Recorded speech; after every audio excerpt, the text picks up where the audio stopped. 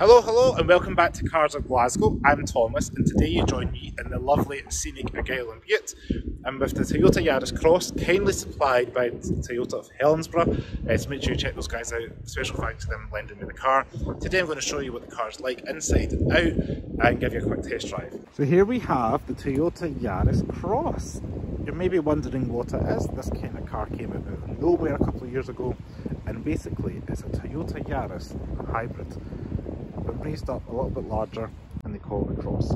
I actually think it looks really good, and I'm not just saying that because these indicators are reminding me of the latest LC500. I think it's quite a handsome car and it's distinctively Toyota. You can just kind of tell by the way it looks, it's quite chunky, the aesthetic of it. I just think it looks really good and rugged, and perhaps that's what you're looking for in your kind of mini crossover. This car only comes with a 1.5 litre 3-cylinder petrol, which we'll touch on in a minute, but hybrid only in the UK, hence the little blue inside the Toyota badge. This particular car is a design trim. At the moment there is 4 variations with the Icon, Excel, as well as the GR Sport, and each of those models have a kind of distinct fascia, as well as the rear end can get treatments on different alloy wheels. I believe the standard car comes with 16-inch wheels, and this particular one comes with 17, as you can see here.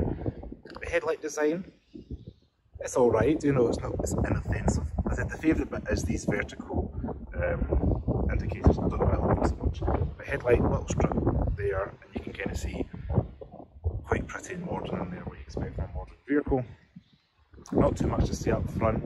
It has that Toyota bit which I've noticed in most of the products, as well as Lexus, that rubber strip makes the car a little bit quieter and maybe a little bit more aerodynamic. Round the side here you're going to see this little vortex generator. I believe that makes the car a little bit quieter or something if there's not wind flow through here. You see that quite commonly in Toyota and Lexus products. The wheel arches in this car, if they're not the same, they're very similar to the ones you get in the RAV4 even, because they're quite boxy, quite chunky. And I think it just helps with the appeal of making it look a little bit more off-roaded than potentially it is. This car is front-wheel drive as standard, but you can get a front-wheel drive option, which makes it a little bit more compelling when the weather looks like this today. Yeah, that's what we're dealing with. Let's have a look in the boot. I said the top spec ones have electric boots, this spec manual, just under 400 litres of boot space.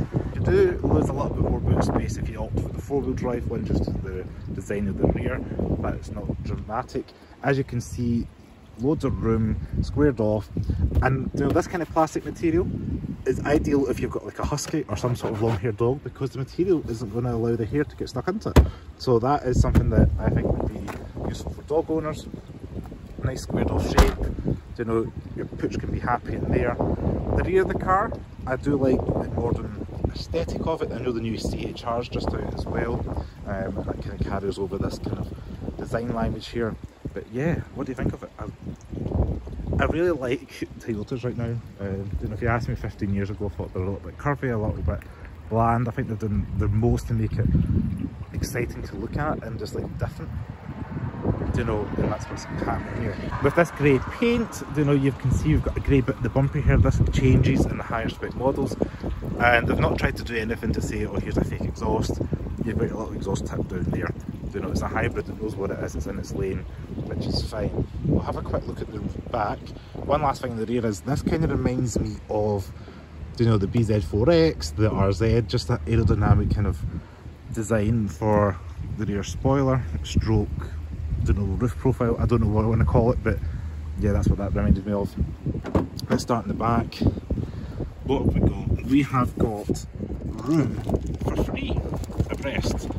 There is a child seat anchor point at the back, so if you want to get a child seat in, it's not too bad. As you can see, the doors open a reasonable amount.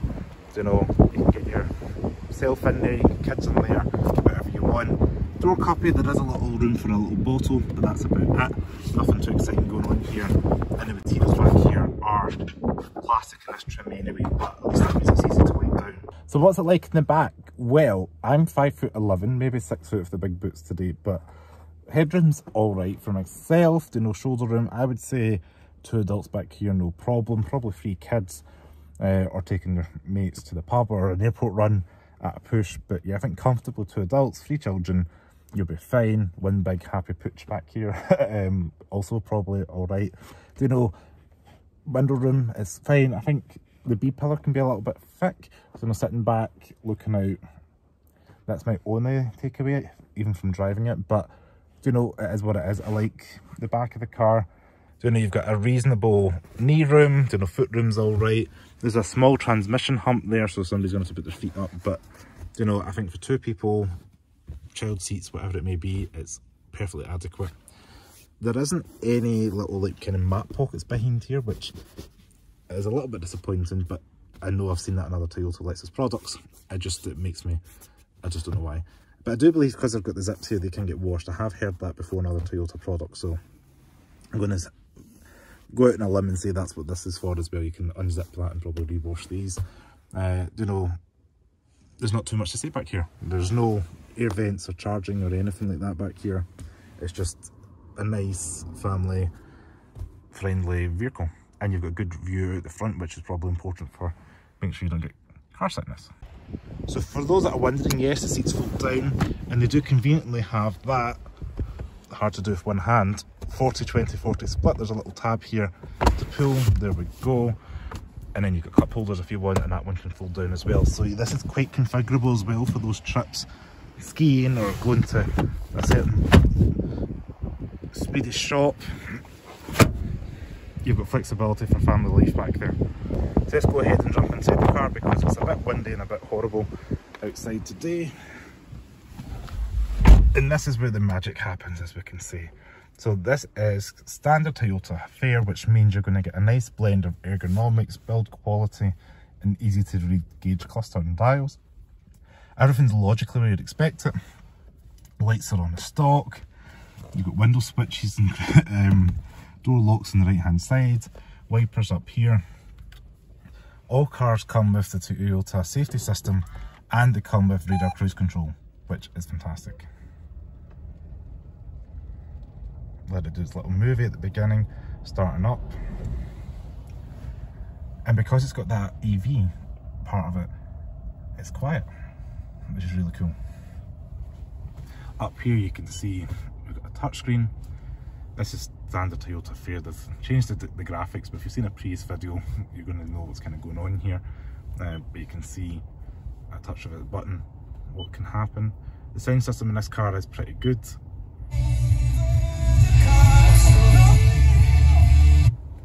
I don't want copyright on this video, but yeah, it doesn't have the JBL sound system. That is an option, but it sounds decent. As you can see here, we've got a little bit of storage there where you can put something like your iPhone. Down here you've got room for, you know, sweeties, other bits. You've even got a charge outlet which you can put the 12 volt power outlet over there like so, but you can charge your iPhone or something in there, and you've got your USB point to charge your other devices.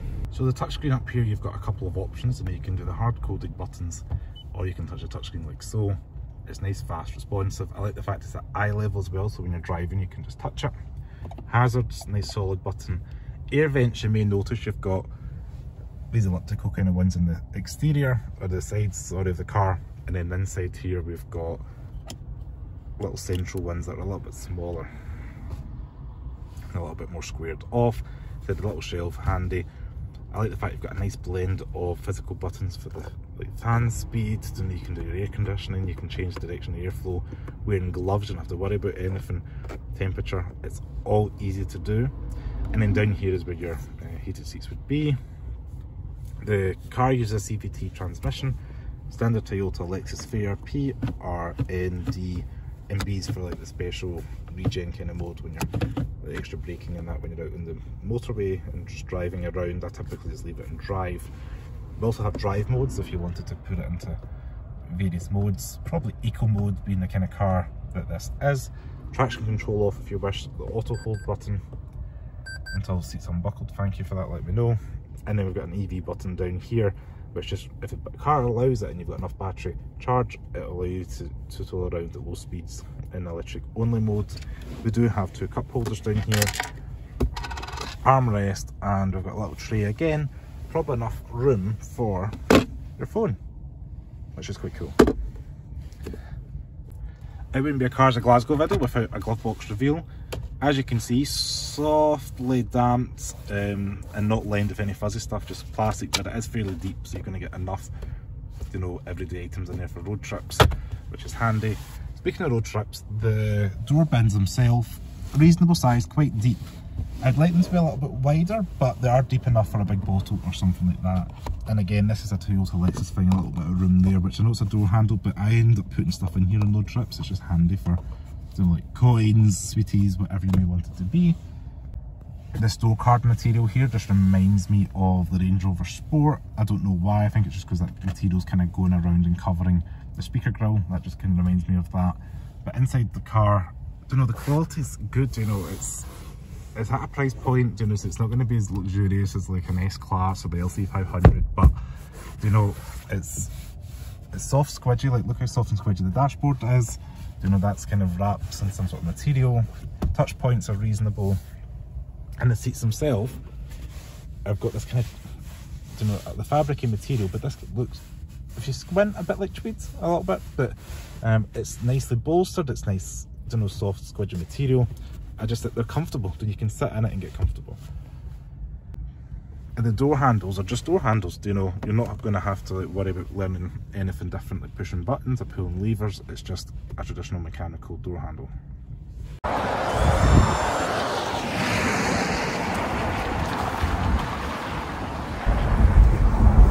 So, you join me behind the wheel of the Toyota Yaris Cross.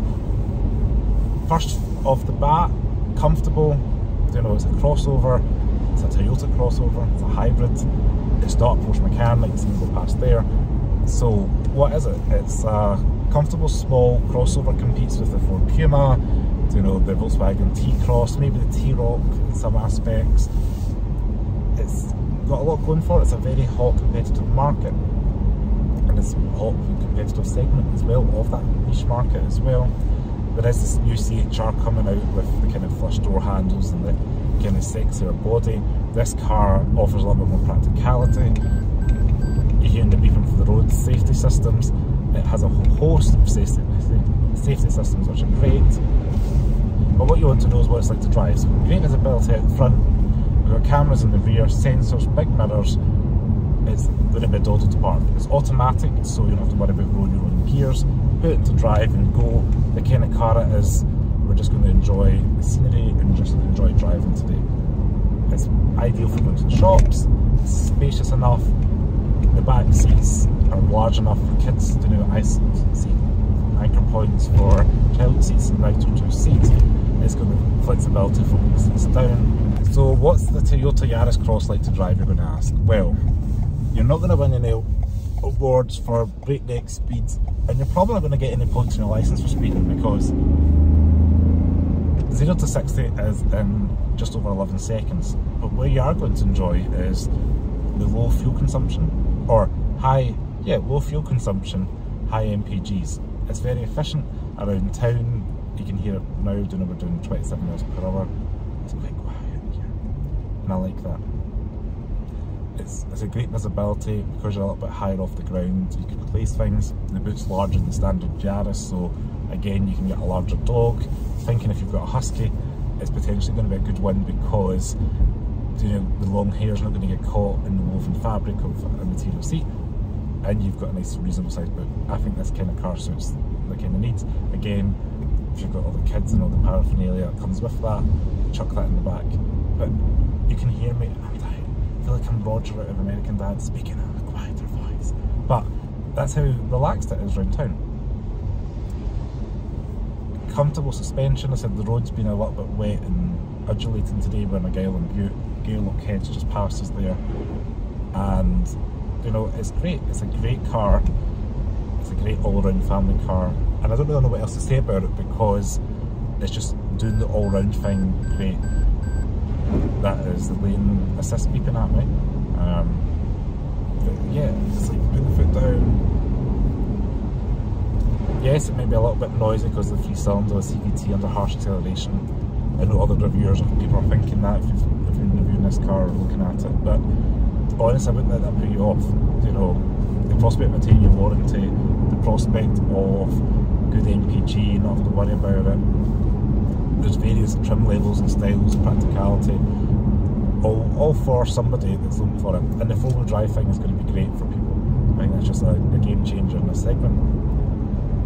So that is all I've really got to say about this Yaris. It just does everything good, and there's nothing really that bad about it, which is, well, anything that I can see anyway. There's nothing that bad that I can comment and say, oh, don't buy it because of X and Y. Like, I feel pretty confident saying it's going to be more than semi-reliable, but you know, nothing's 100% bulletproof, but they've got a very good track record. So here's a good test. Uphill, acceleration, leaving around about. There we go. So you get that momentarily CVT and engine noise, but out with that it's great. You know, I really enjoy it. It's a really comfortable car, and it's just going to make life easy. You know, suspension's compliant, seats are comfortable, visibility's good at the front. So I just want to say thank you so much for watching this video on the Toyota Yaris Cross. If you like this video, please give me a thumbs up, subscribe to the channel below. A special thanks again to Helensburgh Toyota for loaning me their vehicle. As always, stay safe, and I'll see you next video. Ciao.